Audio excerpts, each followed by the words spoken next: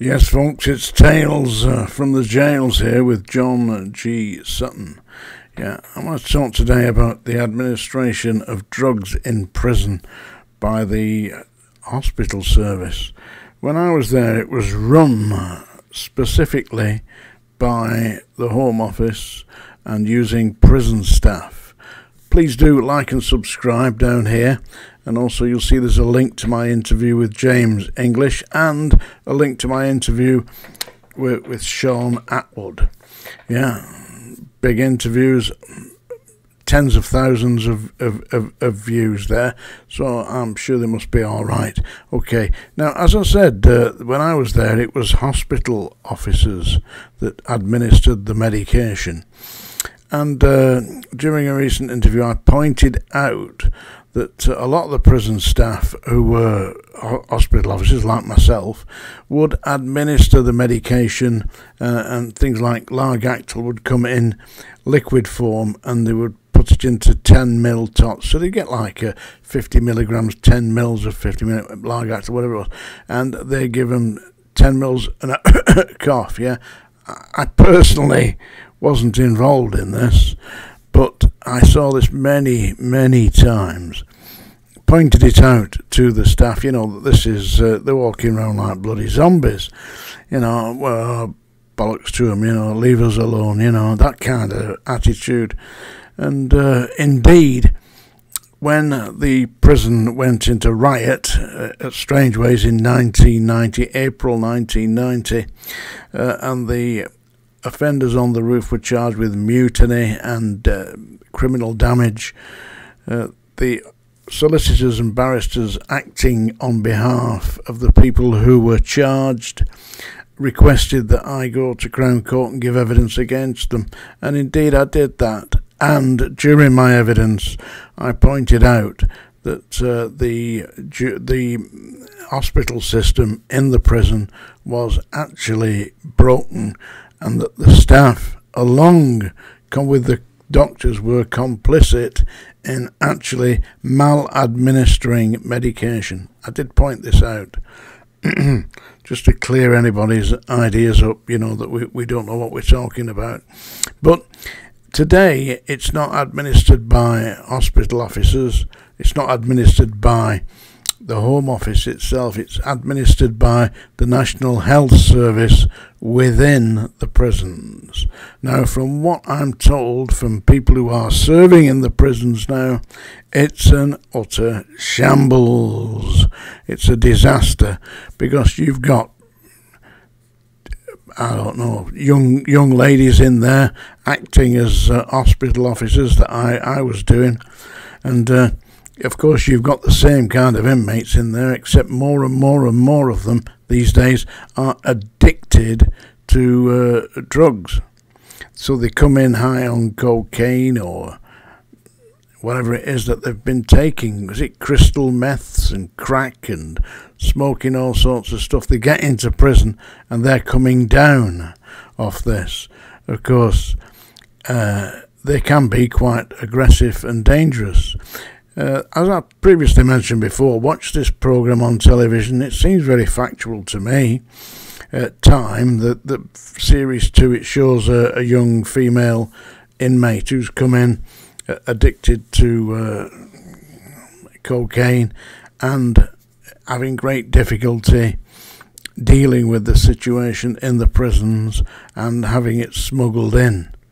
The problem with smuggling drugs in, of course, is you don't quite know what you're getting, and whatever you're getting, you could be overdosing, and basically the staff don't know what you've taken, because let's be honest, you don't know what you've taken yourself if somebody's thrown it over the wall.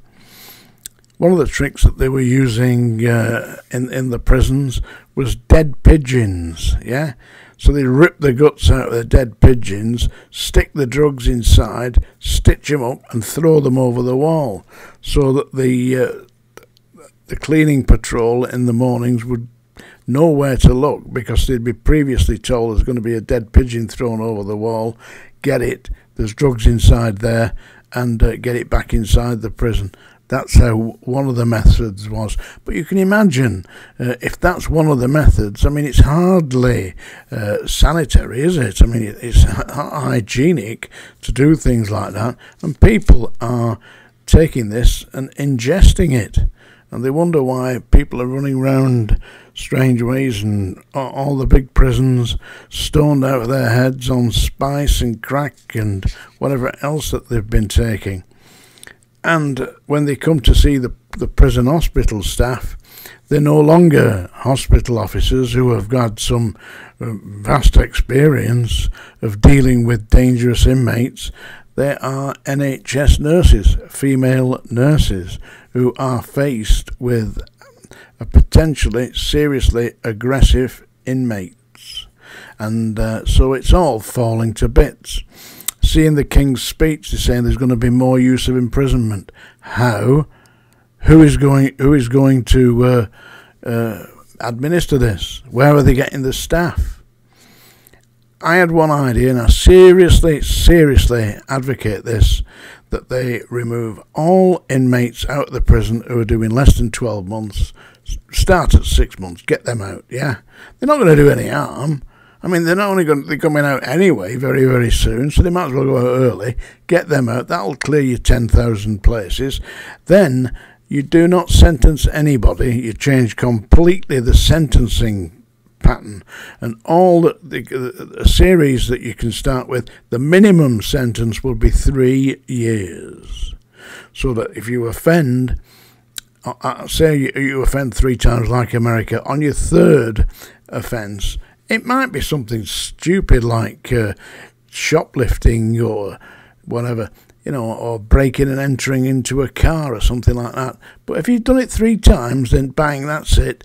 You get a 3-year sentence. And during that 3-year sentence, you are not, although you're in prison, you're not specifically just locked in your cell playing Xbox.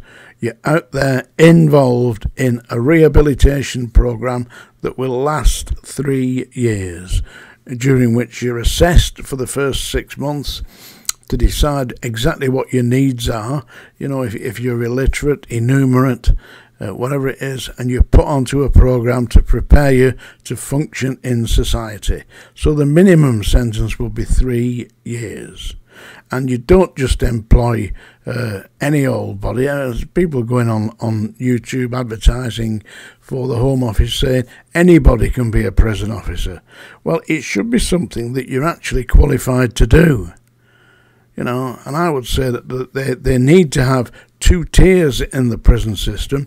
They need the big physical boys who are going to actually police the system, and they need people who are going to educate, teach and train the inmates to rehabilitate themselves in society.